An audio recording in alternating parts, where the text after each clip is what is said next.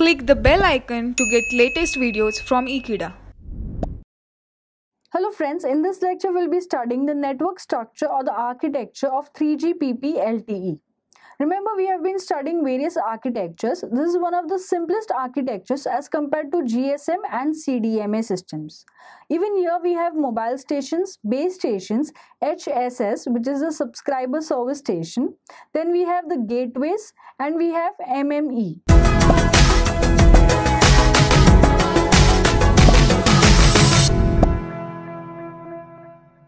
In this lecture, we will be studying the network structure in the LTE.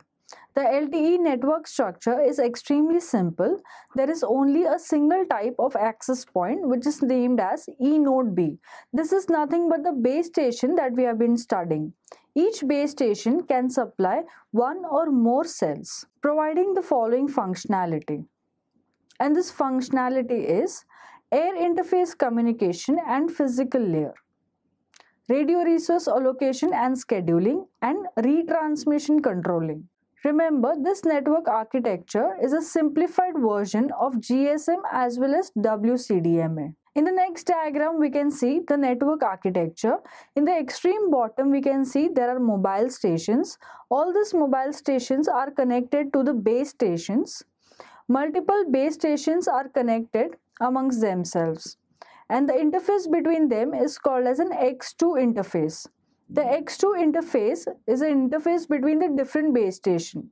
The information that is important for coordination of transmission of adjacent cells, like for example intercell interference reduction, these informations can be exchanged on this interface. Each base station is connected by the S1 interface to the core network. What is the meaning of core network over here?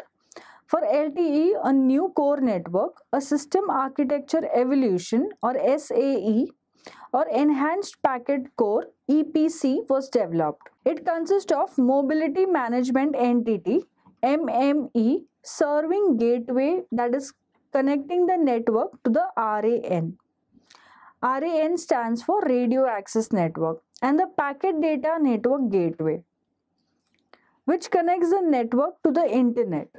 In addition with this, there is a different entity which is called as home subscriber server. Now let us see what are the functionalities of this core network. The core network fulfills the following functions. The first is the mobility management. Next is the subscriber management and charging, quality of the service provisioning, and policy control for user data flow. The last is the connection to the external networks. We all know what is a mobile station and a base station by now. Let us see what is the function of MME. The MME, that is a mobility management entity, plays an important role in LTE architecture. MME is a main signaling node in the EPC. According to the LTE MME is responsible for initiating paging and authentication of the mobile device. The MME also retains the location information of the device at the tracking area level for each user and then selects the appropriate gateway during initial registration process. The main function of the serving gateway is routing and forwarding the user data packets. It is also responsible for E node B handovers in the U plane and provide mobility management between the LTE and other types of networks such as 2G, 3G, etc.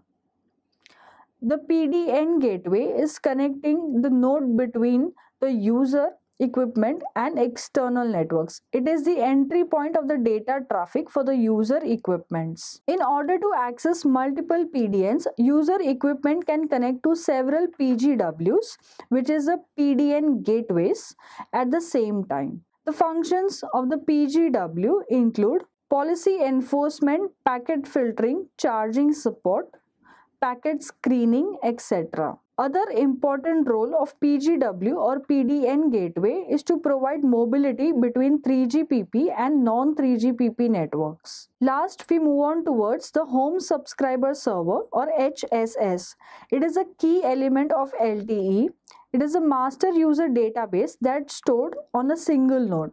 It allows the communication service provider to manage the customers in real time and in cost-effective manner. HSS allows the communication service providers to perform specialized functions such as bearing of certain services and function, activation and deactivation of the SIM cards, and the creation of hierarchical segregation of the subscribers based on their subscription. The role of the HSS is to communicate with the network and provide the subscriber profile and authentication information. The database stores the information about the subscribers to help in authorization, details of the device, as well as the user's location and service information. So this is how the network architecture works in LTE 3GPP. Thank you so much for watching this video. Stay tuned to Ekeeda and subscribe to Ekeeda.